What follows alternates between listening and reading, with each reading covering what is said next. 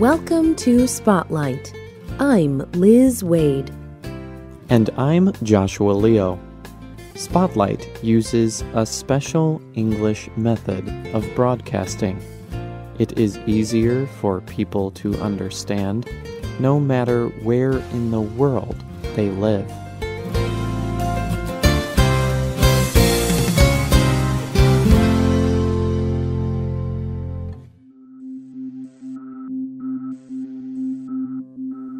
Make all you can. Save all you can. Give all you can. They who give have all things. They who do not give have nothing. Some people give time, some money, some their skills and connections. Some literally give their life's blood, but everyone has something to give. These are some famous sayings about giving. Many people know it is good to give. People often say that when a person gives, he also receives. But how many of us actually follow advice like this? How many of us live these ideas? We may think that we do not have enough to give, or we may not know how or what to give. When people think of extreme giving, they may think of people like Mother Teresa. This woman gave her whole life to helping people. But would you think of Mr. Bai Fang Li? Today's spotlight is on Mr. Bai. He changed the lives of many poor students in Tianjin.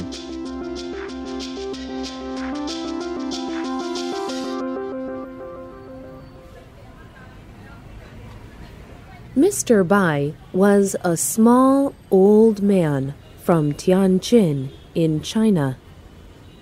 He earned money driving a pedicab. This is a form of local transport. A pedicab looks like a bicycle with a seating area behind it. People can sit in the covered area in back. Then, a driver uses his legs to pedal or move the bicycle. This work is very physically demanding. Mr. Bai drove a pedicab for many years, even until he was an old man. But after 56 years, he decided to retire. Mr. Bai was 74 years old, and he was ready to rest. But then, one incident changed his life.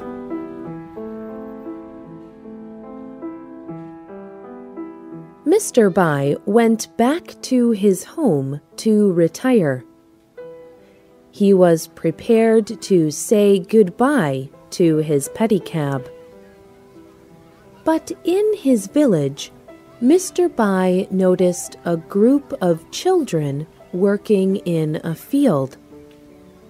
He wondered why they were not in school. Finally, he discovered the reason. Were they badly behaved?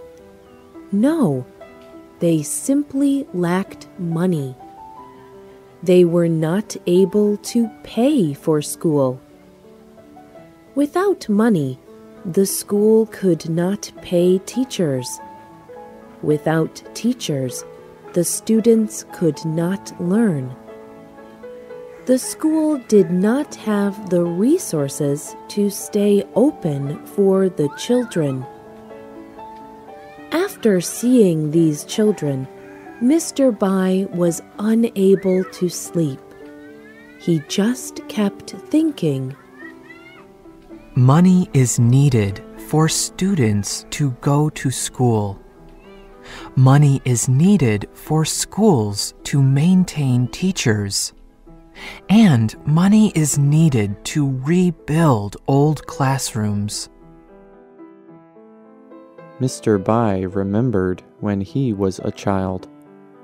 He had left home because of poverty, but his hometown was still poor. He wondered about the future of his town. He wondered about the future of these children who would not receive an education. How could things improve in his town if the children did not receive an education? So Mr. Bai made a decision.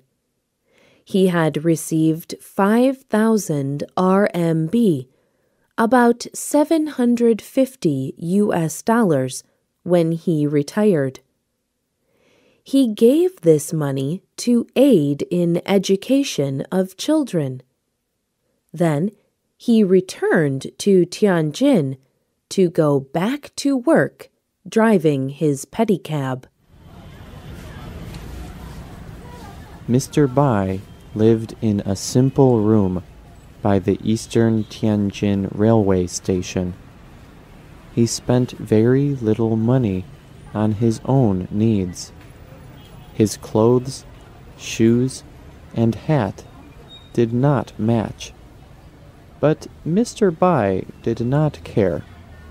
He said, the clothes that I wear are all picked up from the clothes people threw away. Look at my shoes. They are different. Even the socks inside are different. It is the same with my hat. It was also collected from dump sites.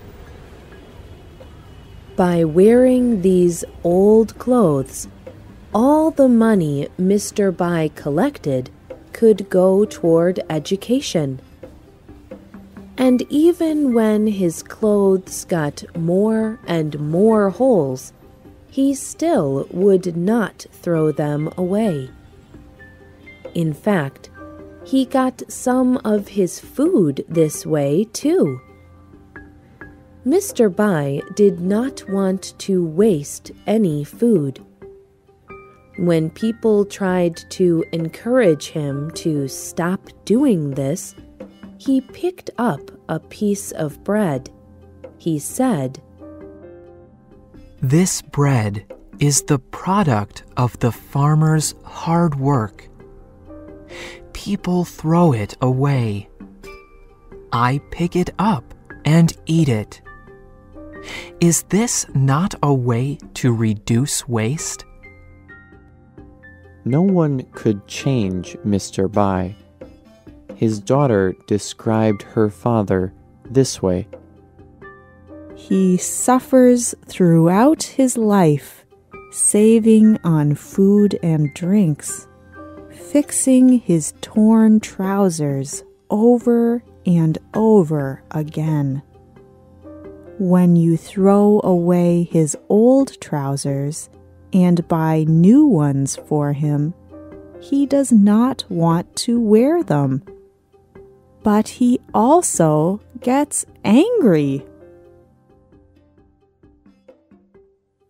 After Mr. Bai retired, he continued to drive a pedicab for 18 more years. Through this time, he continued to give money to several schools and other education organizations. Finally, in the year 2000, Mr. Bai had to stop driving his pedicab. He fell and injured his arm. He continued to drive pedicab, but his arm became worse. Finally, his daughter persuaded him to visit the hospital. After this, he was not permitted to move his arm, so he had to stop driving the pedicab. But he did not stop earning money to give away. Instead, he looked after cars near the train station. Mr. Bai donated his last small amount of money in 2001. He was over 90 years old. His body was weak, and he could not drive pedicabs anymore. Finally, when he gave away this last small amount of money, he said, I cannot work anymore. I can no longer donate money to others. His daughter could not believe it. That was the first time she had ever heard her father say something like that. Mr. Bai had given over 350,000 RMB to aid education to poor children. This is over 52,000 US dollars. He helped over 300 students go to school. And what did he want for the students? Mr. Bai said, I only want them to study hard, get a good job, be a good person, and to give back to the country.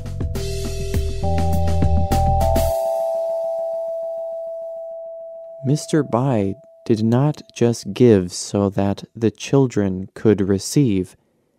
He gave so that they could continue to give to others. Mr. Bai died in 2005, but the memory of his great giving still exists.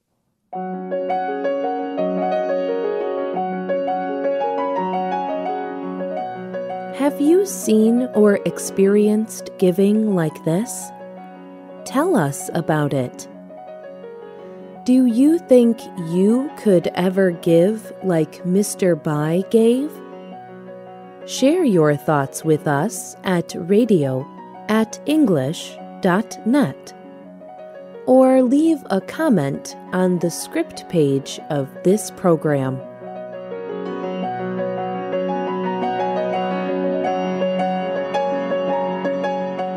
The writer and producer of this program was Liz Waid. The voices you heard were from the United States.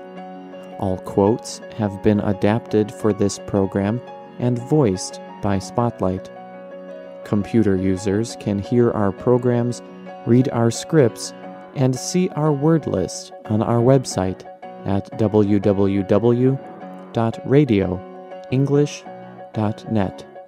This program is called The Giving Driver. We hope you can join us again for the next Spotlight program. Goodbye.